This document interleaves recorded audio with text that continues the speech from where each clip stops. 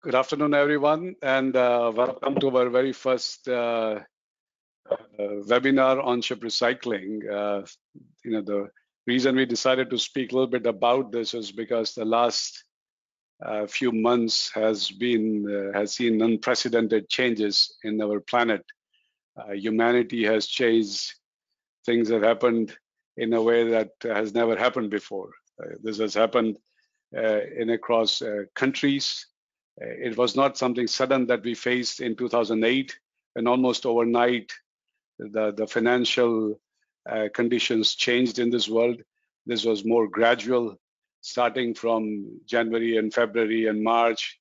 But suddenly, once the world realized we have a pandemic in place, there were some great challenges ahead for all of us.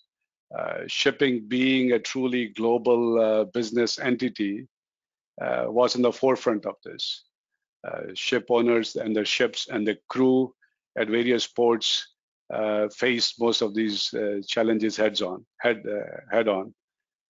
For those of us in the ship recycling business, we had our own sets of challenges. As you can figure it out, that we are talking buying ships on as-is basis or on delivered basis.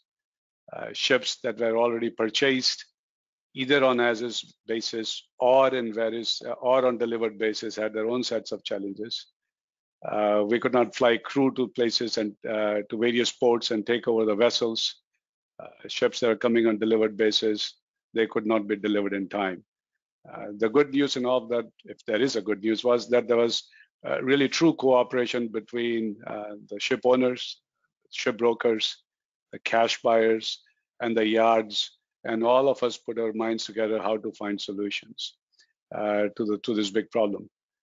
So what we decided to do is just talk more today for the next 45 minutes on a more macro stage about the challenges that we faced, how we resolve those problems, how do we see the situation today, and how do we move forward. So this is going to be a little bit broader discussion items, and as we go and based on how the audience responds, we'll take Q&A at the later part of the session once the speakers are done, and I'll try to moderate this session. My name is Anil Sharma, and I'm the founder of GMS.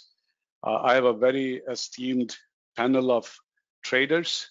Some of you have asked why we didn't invite external people. We will, as these webinars get popular. We thought that the issues, the examples we had and the situations we went through were so diverse that we had enough wealth of experience within the GMS team to talk about, do some of these case studies and how we resolved and what our suggestions are on how we can make this operation go even better. So what we have is three traders, and I'm going to start with the introduction of Faidon. Faidon is one of our youngest traders, but not in maybe youngest in terms of age, but not in terms of experience. He's a naval architect. He's also a marine engineer, a graduate of Cass Business School. He has been with GMS now for more than 3 years. He has done some extremely creative work and unique work, including setting up some of the most creative deals under his, ownership. We did our very first, for example, decommissioning project of an offshore unit, going to the field and decommissioning the unit, bringing her to a port, cleaning her up fully, and then taking it to the ship recycling yard. The reason I say this is because normally the view in this industry is that cash buyers are simply intermediaries used by ship owners to beat regulatory situations. And I'm trying to say that's not what we do. We add far greater value to a project, to a deal, than simply coming in and reflagging the vessel and taking to a ship recycling yard. The other panel members we have is Vagelis. Vagelis has been much longer with us, and he has done some of the most creative deals as well, including he has been the trader of the year at GMS, and he has done several offshore projects, several green projects, several trading projects, of course, with the recycling being our core business. And last but not the least, we will have Jamie Delzell. By the way, Vagelis is in our Greece office. Fedon works out of a Dubai office. Currently, he's under quarantine in Greece. Not a bad place to be in quarantine, but not because he's caught with something, but just because he's down there while we face these challenges. And Jamie, our most senior trader, has been with us for more than 10 years. He has worked in offices in US, in Dubai, in China, and now in Singapore. Has done more than 500 deals. And of all the traders, he had several vessels that were stuck during this COVID-19 situation. And he'll bring up the rear of this discussions. So without further delay, I'm going to hand over the floor to Fedon to talk about his experiences on COVID-19. Fedon, take it away. Thank you very much for the introduction, Dr. Sharma. Good afternoon to everyone from my side as well. My name is Fedon Panayotopoulos, trader in Dubai office, and currently residing in Greece. Starting on the COVID-19 issue, it's important to note what happened pre-COVID-19. Pre-COVID-19, I think we had experienced one very robust and very healthy recycling market. Obviously, we had a couple of years in the 400s, but definitely we didn't face anything like the situation that we faced during the COVID-19 issue.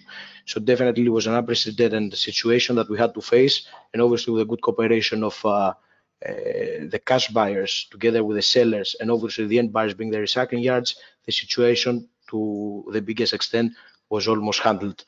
So to that, I would like to begin with what has happened during the COVID-19, and I would like to start with a timeline of what happened in the local recycling markets in the subcontinent, this being obviously Alang in India, Gadani in Pakistan, and Chittagong in Bangladesh.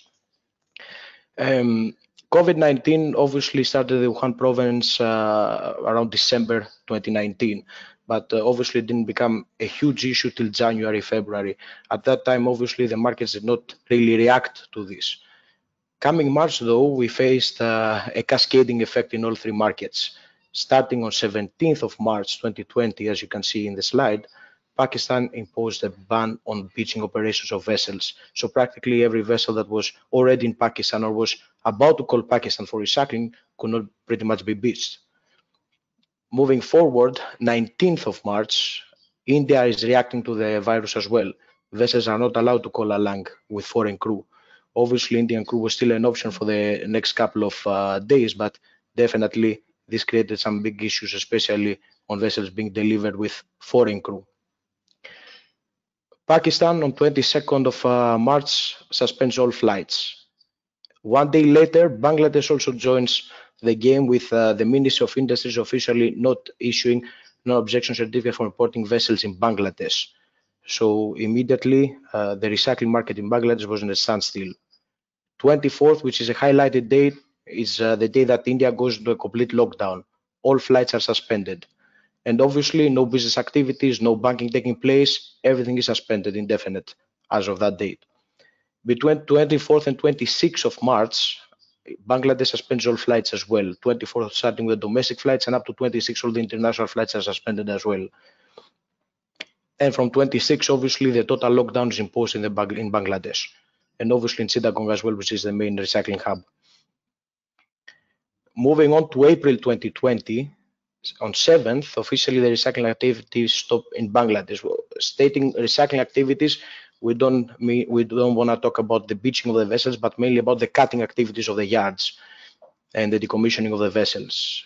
Obviously, 1 week later, after coming out of this holiday season, as it was pronounced by the government of Bangladesh, the yards resume some activity in Bangladesh, but on subjects. These subjects we will see also developing in other countries as well, in Pakistan and in India, for resuming the recycling activities, mainly refer to sanitation of the site, mainly on keeping and maintaining the social distancing between the yard workers, obviously PPE, COVID testing, and everything.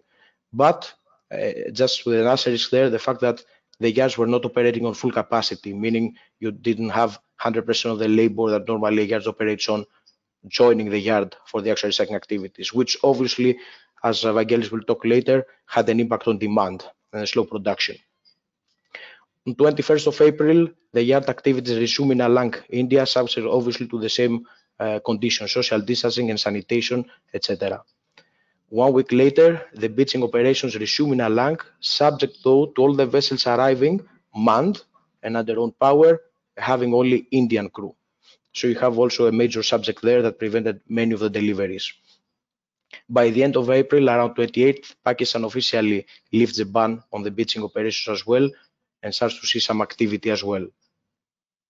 Moving forward, on May 2020, on 3rd of May, you have the first NOC for importing vessel for recycling in Bangladesh. So the ministry, the government is giving a push in order to reopen the industry there. On 6th, you have the first vessel beaching in Pakistan.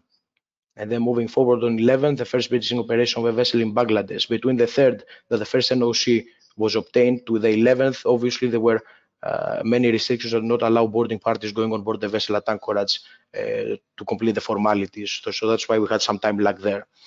On 12th, India resumed steel plate trading. So this is something important that we have to take note of, that the first beaching operation in India, subject of course to Indian crew, is taking place on 28th April, but steel plate trading resumes on 12th May. So you have approximately two weeks there that the yards are buying, but the steel plates are not trading, so they cannot sell the material. Having said that, and moving down memory lane, we want to see also what is the current status in these recycling markets. And pretty much across the board, you will see the same situation. Going to India, there is a mandatory 14-day quarantine period for vessels calling Alang. But the catch here is that this includes also the voyage time. So actually, this is 14 days that the vessel has to pretty much call Alang and stay there, either idle or include the voyage time. So meaning if a vessel is in Fujairah, which is probably maybe 4 or 5 days to Alang, the vessel has to stay there idle for the rest 9-day period prior any boardings take place. In India, currently you have only limited domestic flights available up until today. International flights are very, very difficult. Actually, they are not taking place, and this obviously with many of cash buyers on Aziz deliveries using local Indian crew, this has also created a big issue on bringing the crew to the delivery location for taking over the vessel. The third thing that we have to note about India is the scarcity of labor in the steel industry and projects. Obviously, we are talking about 25 to 30% workforce in all the projects across the board, which means lower production, and obviously this means a decreased demand. By 15th of August, we expect that this this percentage will increase to around 50%. So we will expect some demand there.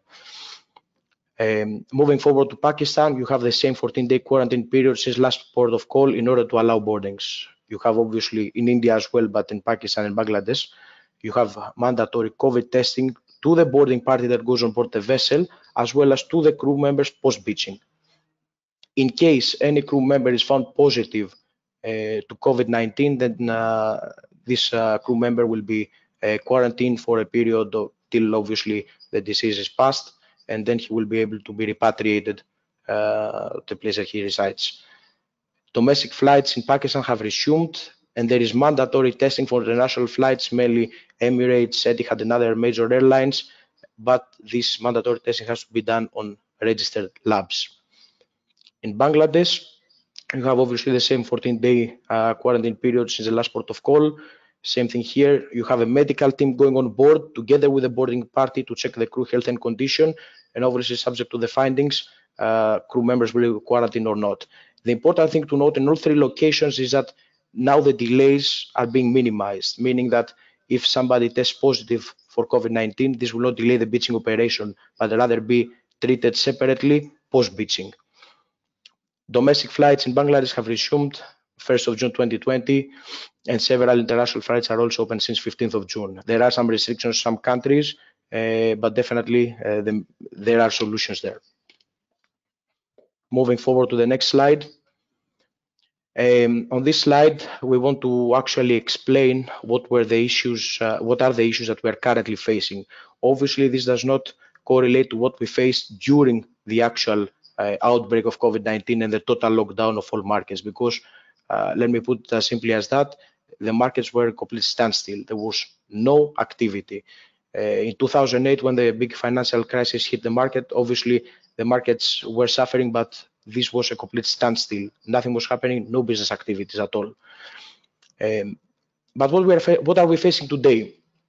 Today, obviously, as the majority of our audience may know, cash buyers are taking delivery either on as-is basis, meaning all over the world, wherever the port that the sellers want to sell their vessel, the owners want to sell their vessel, which means that obviously the cash buyers will have to fly their crew and do the complete takeover operation and bring the vessel from A to B, B being obviously the recycling destination of the vessel.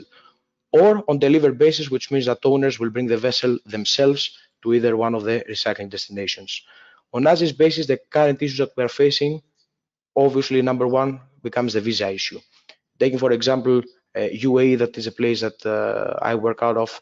In UAE, you had since I think mid-March, you had the complete lockdown, and also you had also the visa system being down. So no visas are being issued currently. If anybody has read the Lloyd's List front page, you will see that Dubai slowly starts allowing visas for crew and crew change. But the visa issue still persists in many countries, meaning that the cash buyer cannot bring his crew in these countries in order to take over. Obviously, you have flight unavailability. Flight unavailability in order to bring the crew, especially from India currently, which you have only domestic flights being operating. And the third thing is obviously the scarcity of local crew. Sometimes cash buyers have tried, in view of the lack of crew coming out of India or subcontinent or Philippines or other major crew providing countries, they try to find local crew. And the issue becomes that local crew cannot be provided in the sense that they are not sure, the crew providers and the managers and the crewing agencies, if this crew can be repatriated eventually due to these visa issues and everything. Moving on, the delivered deal issues, the first being the repatriation issues for existing crew. You have delays, you have people that may be testing positive for COVID, and this also will lead to running OPEX escalation because the crew wages will be covered, the insurances will be still there. Another thing that we have to note that we are facing currently are delays on the banking fronts. Obviously, the banks, after facing the big crisis, the first couple of weeks of trying to handle the liquidity, the existing liquidity, and now they're working still remotely, the majority of them, which means that you're going to have delays on opening LCs, on releasing LCs, and obviously the whole deal to be completed. Last but not least, there are the issues of renegotiations. During this COVID-19 era, you had the force majeure clauses being invoked, and pretty much this resulted to the price being negotiated by the end buyer to the seller down the stream. Facing these issues currently, we are trying to see how we would face this issue, how we would provide solution providers, because keeping in mind that our role as cash buyers in this industry is to be the solution provider to the sellers as well as to the end buyers. The first thing that immediately we came upon is the undertow delivery. Undertow delivery, meaning a tug will come, will hook up to the vessel and will bring the vessel all the way to the recycling destination. This means that obviously the tow will be unmanned, majority of the situations apart from some specific offshore units, obviously. So you're not going to have facing any crew issues. Another issue that we have, another solution that we have experienced ourselves and we have already done is to take over with seller's crew. Seller's crew, upon an agreement between sellers and the cash buyer, owners and the cash buyer, can remain on board, obviously, on the cash buyer's risk and expense, and bring the vessel all the way to the recycling destination. A third solution would be to charter flights in order to bring crew out of India and into the specific locations where the takeover will take place, this being all around the globe. Post-beaching assistance can be provided, and to that extent, I would like to share a personal experience. In Bangladesh, you had the issue that when the crew disembarks a vessel, they get a 3-day visa. And because of this 3-day visa and the flight unavailability at that time, it was not able, the crew were not able to disembark the vessel. And at that point, they had to stay on board the vessel. So many owners came to us asking the same question. How can I get my crew out of the vessel and to a hotel that they're going to at least stay there and be taken care of? So moving forward, in India, where we delivered the vessel recently, We made all the necessary arrangements in order to bring the crew out of the vessel despite any issues with interstate travel, and place them in a hotel, in a good Western type hotel, and stay there till they can get repatriated. So it's very important. What I'm trying to say is that it's very important to have the sellers, the owners, and the cash buyers together with the local agents working together in harmony in order to face the issue, because solutions are there. In some cases, we have seen also the sellers themselves doing some crew change prior arrival to the recycling destination. In ports that were allowed in India, sellers brought the vessels, did some crew change there in order to bring the vessel with Indian crew. So this is another solution that we have identified. Obviously, when as an owner you are facing issues in renegotiations, you want to ensure that whatever happens, the buyer will perform. This is the biggest issue of all sellers and of all owners. So to that extent, it's very important to navigate these uncharted waters with the help of a good performing cash buyer, a cash buyer that will stand by the contract and will not only stay to the contract, but go over and above in order to assist the owner. So the performance of cash buyers, this is not only on the funds, on the price, let me put it that way, but it's also on the assistance they can give locally. So that's how we define the performance. Moving forward and going to a broader perspective, it is very important to note that probably there's not going to be a time in this lifetime that we will have to test the force majeure clause more heavily. The force majeure clause that was treated as, let's say, a standard clause in a contract, in NSF or a demo contract, now it's being mandatory. What we believe here in GMS is that the force majeure clause protects both sellers as well as buyers, and it has to be paramount, important part of the NSF or the demo contract. The reason being, and I can give an example, that obviously force majeure clauses were invoked by the end buyers as well as the cash buyers, and to some extent by the sellers as well.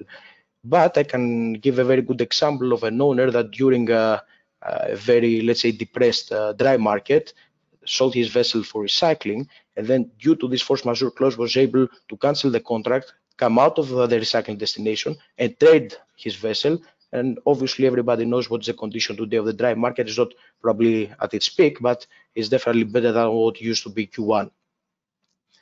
So in our perspective, it's very, very important to have a good, solid force majeure clause that pretty much covers both the place of delivery, if it's an as-is, or on delivery basis, what's happening in the recycling destination. Having said all the above, I have to extend my gratitude to all my clients, obviously talking about the owners of the vessels and the end buyers who are assisting to a great extent to get the deal through. And I want to state on behalf of GMS that if you don't have this vital link of cooperation between owners, cash buyers, and end buyers, you will not be able to find a solution. We had obviously the vast majority of owners working together with cash buyers, and solutions were found. That being said, I think that I've covered the issues of what happened in the local recycling markets, but my colleague and fellow co-trader, Mr. Vangelis Katsigiannis of GMS Hellas, will be able to go more into supply and demand fundamentals and advise what were the prices.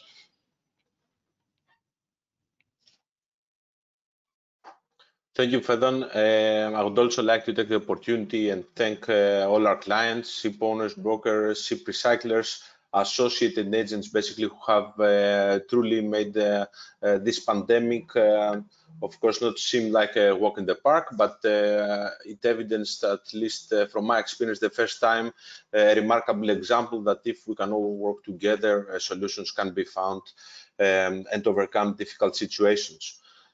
Following up with the presentation of Fedon, as he said, also I'm going to be touching mostly on the commercial aspects and effects of the COVID-19, and basically try to understand how this affected the supply, demand, the pricing, the currencies, the steel prices and commodities themselves, and most importantly, to understand where we were before this COVID pandemic taking place and where we're standing today.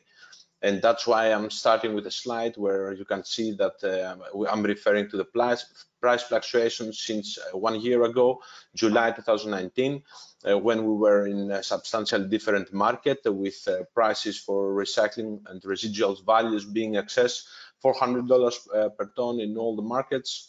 And then as we are getting closer, I mean, you can see the monsoon effect, where traditionally there is a market correction during the timing of the monsoon period, meaning July, August, and then evidencing a small correction while we're coming closer to Q3 and Q4 of the year. Now, at the beginning of this year, you can see that the prices were again improving, and that this improvement on the prices basically halted during March, when is the timeline when all the countries, as Fedon highlighted, the lockdowns started taking place. We saw a substantial drop at the beginning. Nobody was offering, at least from recyclers. And whereas there was a gap of nearly 5% between each country on the prices, then what we witnessed was that basically no recycling yard was able to offer or do something about the successful delivery of the vessel. Irrespective of that, what I'm reflecting in the slide that is being presented is that there were still quoted prices, which I think is basically reflecting what positions gas buyers were really taking on during the purchases, either this was on as-is basis or on forward delivered basis. And thankfully, after this quarantine period was over and markets basically started reopening, we saw the markets evidencing that there was demand coming back across the board from all three countries. But at this time, the role of each country was changing a bit because of the reasons that are affecting the supply, demand, and from the yard and the pricing accordingly. So Pakistan, for example, from where it was the last of the three leading countries in the Indian subcontinent, have recently surged as the most aggressive one currently right now. Whereas on the other hand, if we go all the way up to Mediterranean, we can see that basically there was a similar effect on the pricing there as well, and has affected the market, but it's following more or less the same trend as it does in the Indian subcontinent markets. So if I want to look into this a little bit more in detail, I'm going to start with, I'm going to continue with my next slide, where basically you can see the report on each country. I'm starting with India because this is one of the countries that is offering the biggest capacity, with nearly 4.5 million lightweight being there. And as it is evidenced also on the graphs that are being presented, basically you can see that on the currency, at least at same time as last year, the Indian rupee was trading to about 68 units to the dollar, whereas after March, when we started seeing the implications of coronavirus, basically it has gone up to 76, indicating a significant depreciation in the currency there. This goes without saying that it has a direct effect also on the steel prices being offered. So on the graph below, what I'm evidencing is the steel prices translated in US dollars. So you can see that basically it's reversible to how the currency of India is going, with prices correcting from a similar period from excess $400 per ton to a point where it was even slightly above 300, and just showing signs of correction, positive correction recently. Now, if we have to look at the activity that has taken place throughout the year so far, I mean, evidently India has been a very active market there, which has absorbed excess 100 vessels so far this year, or excess 1 million lightweight there through the yards that are operating. But what I would like to take out of this slide is basically the effect on the currency and the steel prices, which, if I go to my next slide to see what was the similar trend in the Pakistani market there, it's we can see we have some observation and to make comparing the two of them. So, for example, the Pakistani rupee similarly faced a big depreciation in the currency, and similarly on the steel prices as well. Of course, the variation was not as much as big as in India, and somebody would anticipate that Pakistan should be basically lower in prices compared to the Indian market. But what is important to note here is that there are other factors which are affecting the demand and the pricing that we see. For example, in my first slide, I showed that the pricing in Pakistan is becoming more aggressive, and by somebody noting this depreciation in the currency in combination with the steel could probably assume that it should be following the same trend. But there are factors which are always affecting the decision making of recycling yards, and what we understand right now is that exactly because of this depreciation in the currency, a lot of recycling facilities are using this as a hedging tool in order to insulate themselves from the risk of further depreciation of the currency. Whereas it is important to note that with all these trade restrictions which have been imposed in view of coronavirus, for example, Pakistan is no longer able to import scrap steel and so on from countries like were traditionally exporting to Pakistan, like UAE and so on. So far this year, Pakistan has recycled only 200,000 lightweight, which is a small figure comparing to what we saw in the Indian market, which is about 5 times more. But it's important to highlight that Pakistan was almost inactive last year, with slightly more than half of the lightweight that has been already recycled so far in 2020. So for us, it's a sign that Pakistan is coming back. We see recyclers there having appetite, and probably from what you've seen in market reports, basically it's the market that is absorbing the torrents that is currently in the market with the high prices comparing to the rest to recycled markets that we have seen. If you're wondering what is happening with Bangladesh, where Bangladesh is another nice example that we can see with my next slide, where basically, if I have to highlight the currency and the steel price situation is again different from the other two countries. So in Bangladesh, we can see a very stable currency throughout the year so far, irrespective of the coronavirus effect that this has in the markets, which we think that is attributed basically to the other means that supporting the national economy there, like the exports of textiles, the foreign reserves of the country being basically dependent mostly on its expats and the funds that are becoming in the country through them. On the other hand, the steel prices, we can see a slight correction there. To an extent, basically between the pre-corona period and after the coronavirus period, basically you can see the prices also having corrected from above $400 per ton to basically slightly below that, which might be able to be explained through the lightweight and the number of vessels that have been absorbed from Bangladesh until that time. Because if somebody was monitoring the market at that time, basically Bangladesh was the market that was absorbing pretty much all the large tonnage that was applied in the market, and it was the market that basically most of the vessels were stuck during the coronavirus period. Excess 1 million lightweight there has been recycled so far this year, similar with India, despite the lower capacity of the country there. And evidently Bangladesh had been leading the recycling industry, at least on the first quarter of this year. Now, I think it's interesting to look at the total volumes that have been recycled, and that's why with this graph, what I'm showing here is basically throughout the years since 2012, the supply of tonnage, the tonnage that has been recycled, basically. You can see that 2012 was the busiest year by far, and in fact it is the highest year ever recorded for recycling so much volume, with excess 60 million deadweight being recycled. Coming to the present, in 2020, we have nearly 14 million deadweight being recycled, and we are pretty confident that it's gonna surpass the figures of 2019.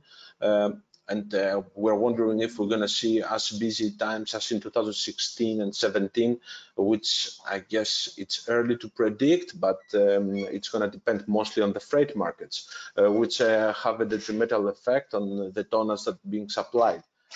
if we come to think of it, basically we have seen this year dry units being supplied, especially capes and VLOCs. We have seen containers in the meantime during the coronavirus period, but smaller, lightweight. And with my next slide, I'm gonna be highlighting basically what is going to be the how this tonnage is being distributed amongst the countries.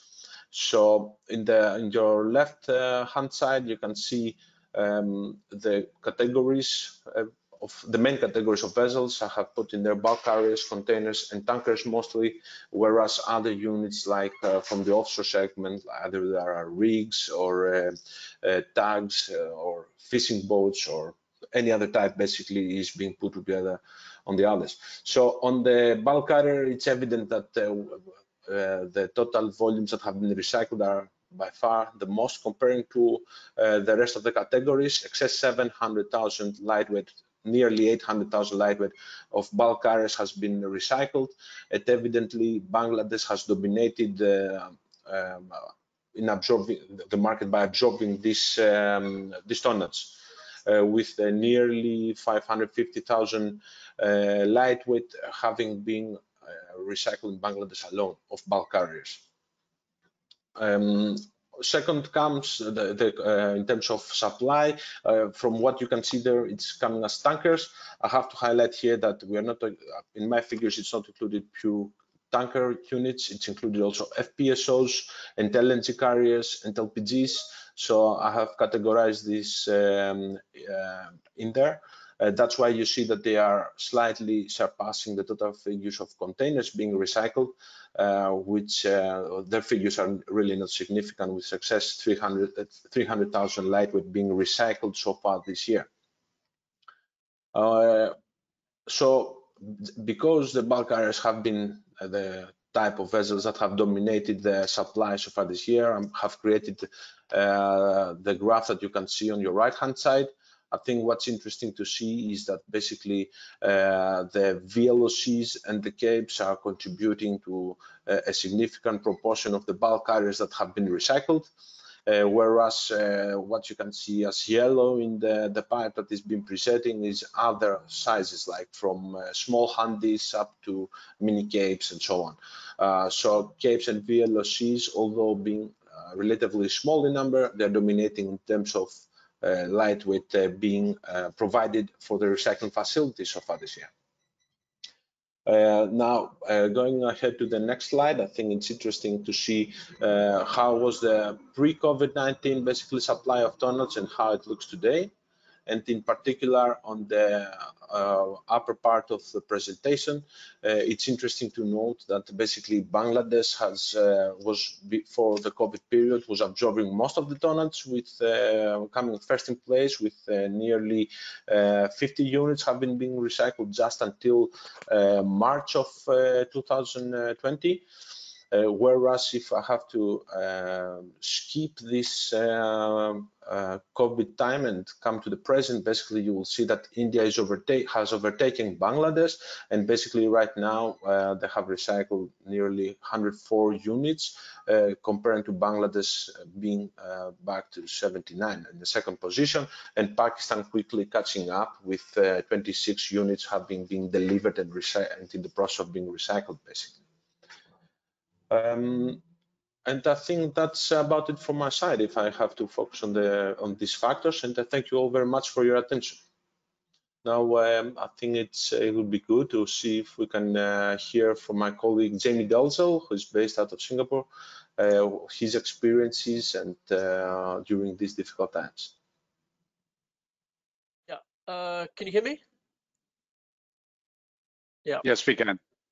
Yeah. Okay, good. Few technical problems there with the camera, but we're back. Yeah. So, I mean, just to sort of follow up on what my colleagues have said, I'm going to kind of give a few real life examples and you know, some of the experiences I've had during this COVID crisis.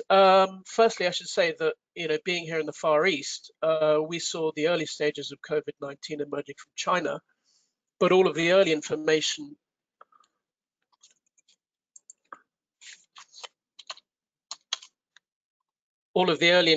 seemed to suggest that they had it under control. So You know, with the memories of SARS and MERS out here still fresh in their minds, the immediate track and trace, use of masks helped to curb any immediate spread.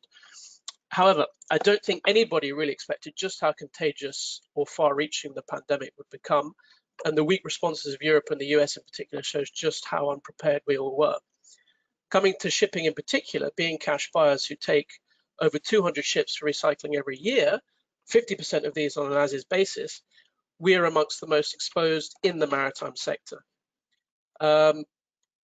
So if we could go back to maybe slide 4 of Fidon's presentation, because there are a couple of points I'll pick up on there. On as-is deliveries, I'd actually taken one Panamax container in Kaohsiung immediately before lockdown started to be imposed across the globe. On the way over to India, Mr. Modi imposed what became the largest countrywide lockdown known to man for a period of 2 months. So we ended up stopping this ship in Colombo to wait for the market in India to reopen because the ship could only go to India. Whilst we stopped there, we witnessed the market falling by over $100 per lightweight. And on a 22,000 lightweight Panamax container, a loss of over $100 is coming to almost $2.5 million, including the waiting time we had to spend there. So the asset itself had depreciated by around 30%. And you know, when cash buyers are often forced to fight for less than 1% on these deals, these are huge risks. You know, we wonder whether we can even make up this you know, $2.5 million loss from these owners in future. You know, we actually had some chartering possibilities come to us during this period of time we were in Colombo. So, you know, in order to mitigate some of these losses, but you know, after discussing with the owners, we didn't take that up, and we even had a chance to sell for a lot higher into competing markets like Bangladesh or Pakistan. But since this is an only HKC sale, we had to follow the contract strictly, and we sold it into India eventually when the markets reopened at this huge loss, as I've said. I had some other owners when the lockdown came in. We had one of their as-is vessels, and they decided to do a few more voyages whilst crew exchange was not certain. We couldn't get crew out from India, they couldn't take crew off. So they did a few more voyages to mitigate some of their losses. And obviously when they came back, the market was a lot lower. Those are the new commercial realities. I also had some vessels on a delivered basis, which were problematic. I had a similar size Cape-size bulker from a major owner that was on the way over to India when the market shut. They too had to stop the vessel in Colombo and wait for markets to reopen. And of course, by the time the markets had reopened, they'd missed their cancelling date, and a new commercial deal had to be agreed well over $100 per lightweight again. So, you know, a $2 million loss on that asset. Not a nice discount to take in any market, but you know, these are the new commercial realities, and you know, grateful that the owners were so understanding and cooperative in order to sort of come to the table and accept it. I had another delivered deal that, you know, during this COVID crisis that became quite interesting, in that I had a vessel that was delivering to India, and it hadn't called any port for 14 days, and it had been at sea on the way over to Alang. And after beaching the vessel, the master actually tested positive for COVID-19. No other crew members, just the master.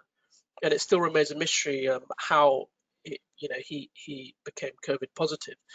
But after following quite a few, you know, all the local protocols and putting the crew and the master into a quarantine facility in a hotel, we along with good cooperation from the buyers, we fully disinfected the vessel. And you know, this kind of case, I'm afraid, is going to happen time and again. We've heard other cases with cash buyers of different vessels where crew members, masters, agents even have tested positive. So it's a kind of new reality that we're living in. Just to come on to something a little bit different, you know, markets have since reopened. We've had a couple of Hong Kong takeovers that we've had to do this week, because Hong Kong has been a port that has been clear for takeovers for a little bit of time. So we took 2 larger containers this week. We've got 2 more next week. and you know that the protocol and the procedures are far tougher and far more complicated than they've ever been. You know, there are no international flights coming out from India, so we've had to charter a flight from India to get the crew out. Again, not easy. And prior departure, the crew have to go through a full COVID test. And upon arrival to the airport, they have to go through a full COVID test. And this is becoming the new normal. And it's becoming increasingly difficult because now we've seen a spike in cases in Hong Kong. So, you know, Hong Kong may not be the straightforward port for as-is deliveries in future. Singapore is still, you know, where I'm based, Singapore is still very complicated. You have to get MPA approval 14 days in advance for a takeover here. And it seems that there's still very much a disconnect between the airlines and the local port authorities on where we can take over vessels. You know, in the Far East, it's not clear at the moment at all. China, Taiwan, Korea. The most straightforward place we had found was Hong Kong, but again, as I said, there has been a spike in cases there. So, I mean, I think, you know, all we ask is for all parties to remain, you know, vigilant and cooperative, and work together to give safe, responsible, quick, and creative solutions, not only with the as-is deliveries, but also on delivered deals when we encounter problems, because it is an increasingly challenging environment, and we haven't seen the last of this virus at all. You can see India has a spike in cases, and certain cities will have to go into lockdown. So, yeah, in summary, this is the new environment. I've had some interesting cases, I think, as have we all over this period of time, and I think we're probably going to hand over to the audience for any questions and see what comes up. All right, thank you, Jamie. Thank you, Fedon. Thank you, Vagelis. I must admit, this is kind of unique to all of us. This is the very first webinar, at least, that I have participated. So pardon some of the kind of the stiffness, not relating to the audience, not seeing them in the eye. The good news is we have a very strong participation. We have people from Japan, from Korea, from all over the world, all the way from US, from South America, from Europe. So you have a very wide audience. We have almost 300 people who are on this webinar. I'm very pleased to advise that.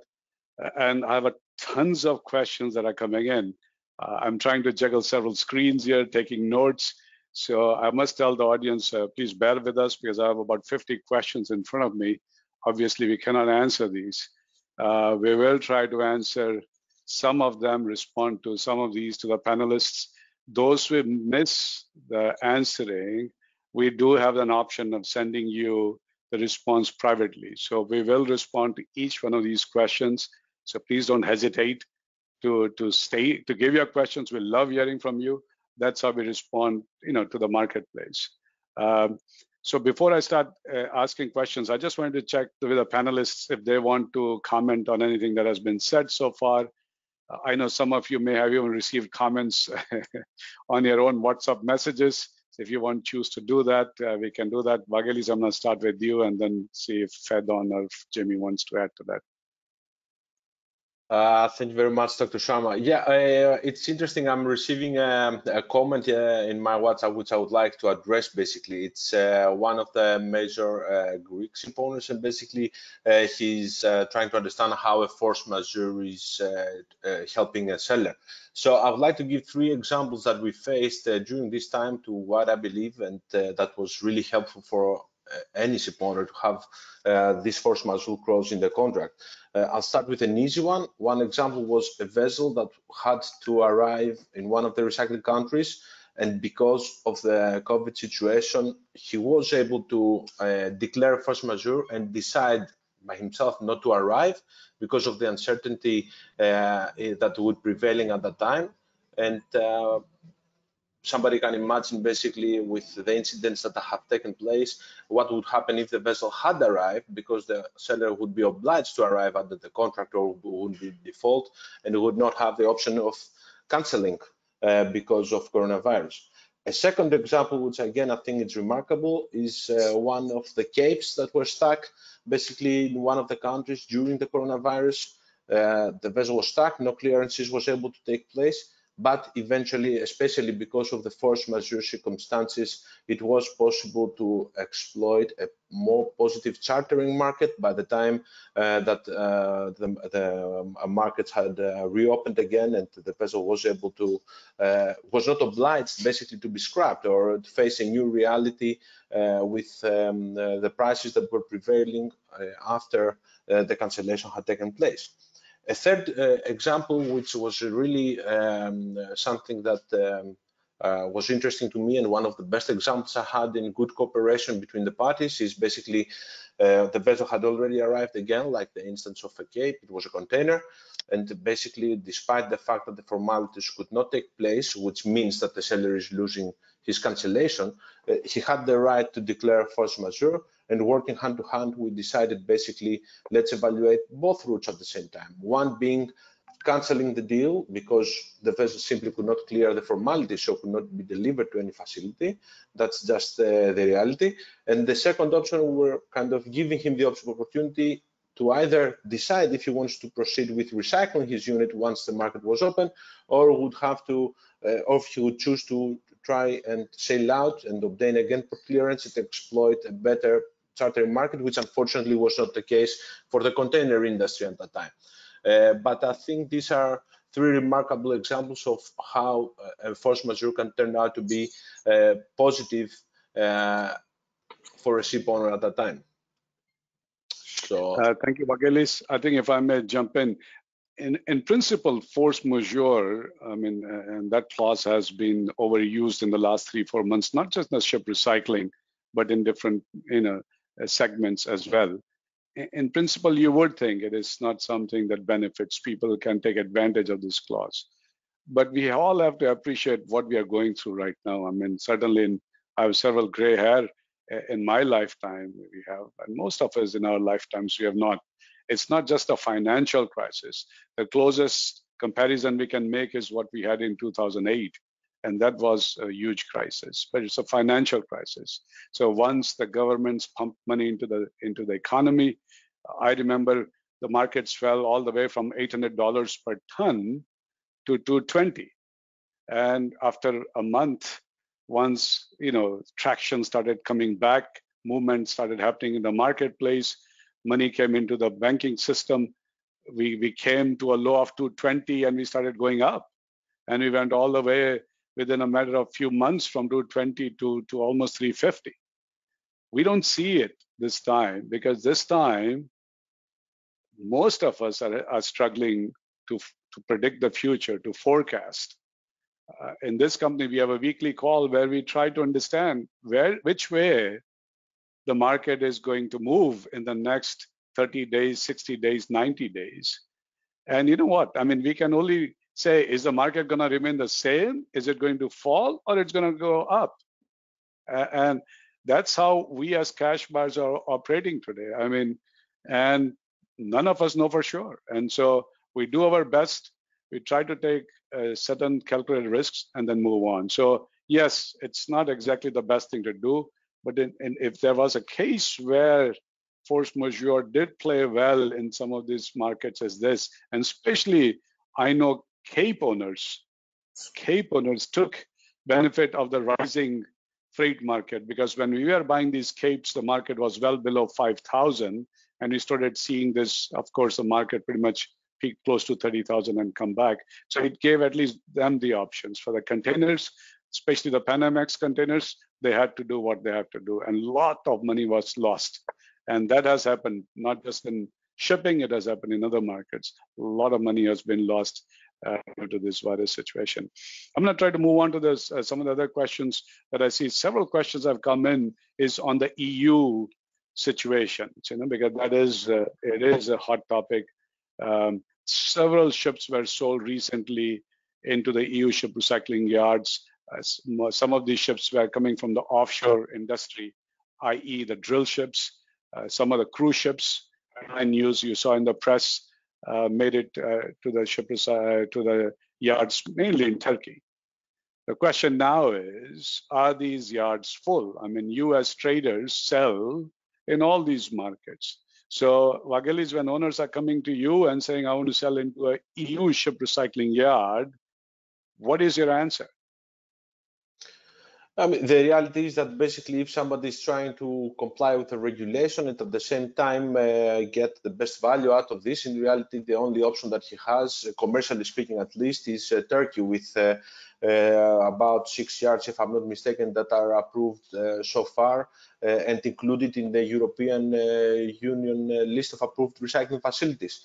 Now, if I'm not mistaken, today or yesterday, I saw an article also in TradeWinds that basically is addressing that with the supply of ferries and cruise ships and this part of the industry that is being hit so hard from coronavirus, basically there are question marks if already the capacity is sufficient there.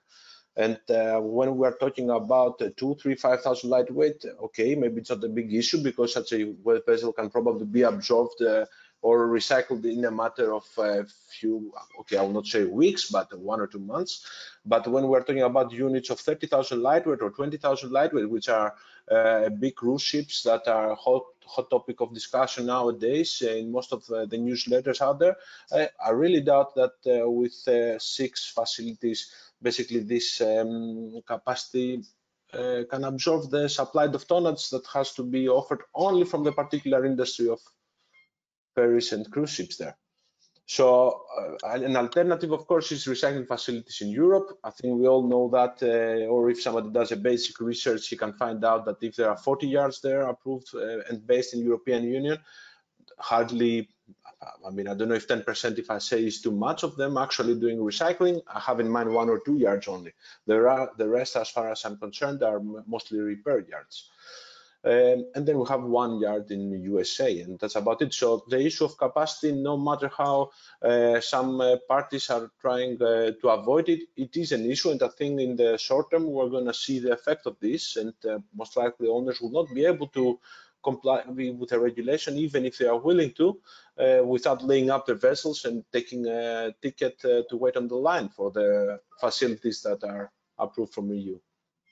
So the short answer is, most likely, if it's a large vessel, it's a big vessel, a big cruise ship or a tanker or a Panamax container, there probably is not an existing facility today.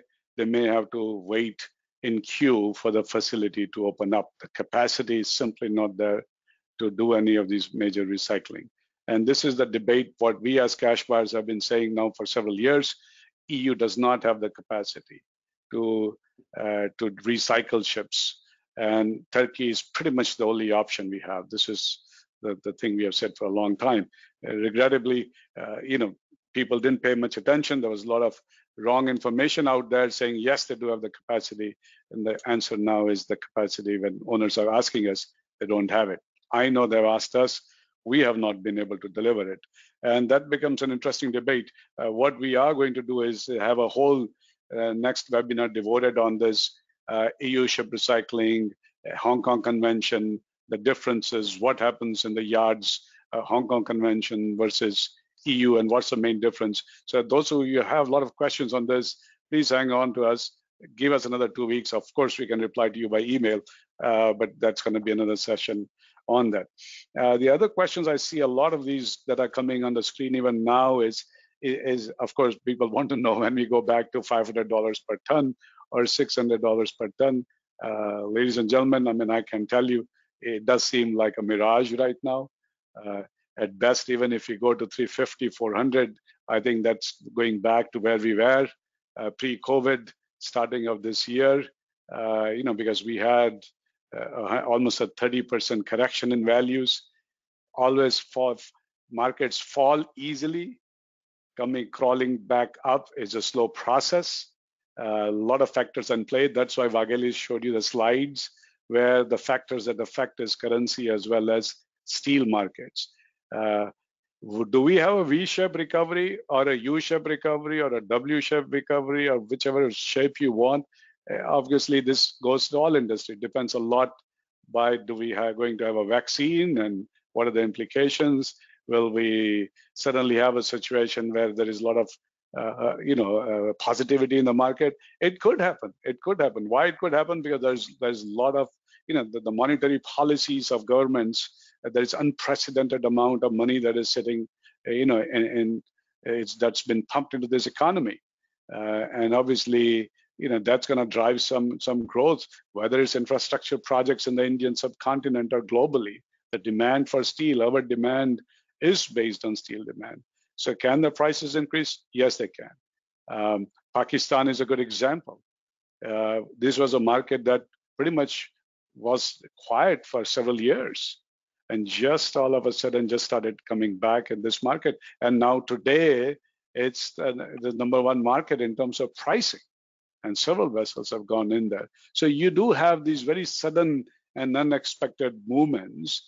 And believe us, it's tougher for us as cash buyers because we are the intermediaries. We are taking actually the position on an asset. The good thing is that I think the worst is behind us. I think we are all learning to cope with this. I know in our company, all of us were working from home, and we managed to do reasonably well. The flow, the activities continued. We didn't have to lay anybody off. In fact, we were hiring people because the volumes, the opportunities that came were stronger. We were at the peak of COVID-19. We were busy buying.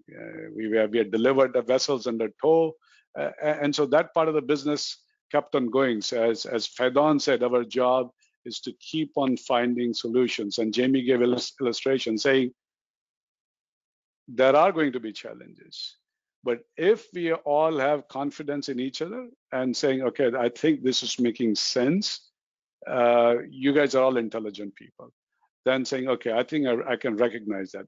Then we have found, and we are really thankful. As I said, we can't take credit for that. We are just showing up with all these options in front of the owners, and owners say, I like this, I don't like this. And the idea is, how do we get it done? And I must also thank the shipyards. They've worked really hard. It's not easy for them to have this inventory sitting in these yards and no workers. Getting these workers back, because in India and Bangladesh and in Pakistan, you do have a lot of migrant workers.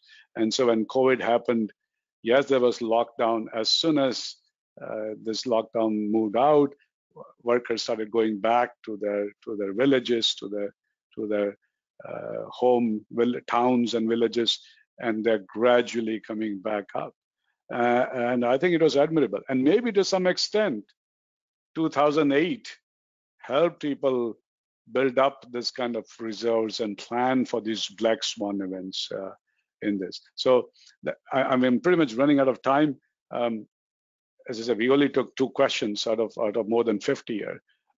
What I want to say is we will answer these questions. But I want to close by saying that if we can, is the business open? Yes, the business is open. Is recycling happening? Yes. What kind of ships are coming? We started with a lot of capes, a lot of containers, a lot of VLOCs, primarily the dry bulk. Then came all the containers, a lot of car carriers, a lot of RoRos. And so it depends. Not too many tankers, a lot of vessels from the offshore sectors, FPSOs, FSUs. When will the tankers come in? Expectations were maybe by Q4. Will it happen by Q4? Some people say Q1 2021 of next year.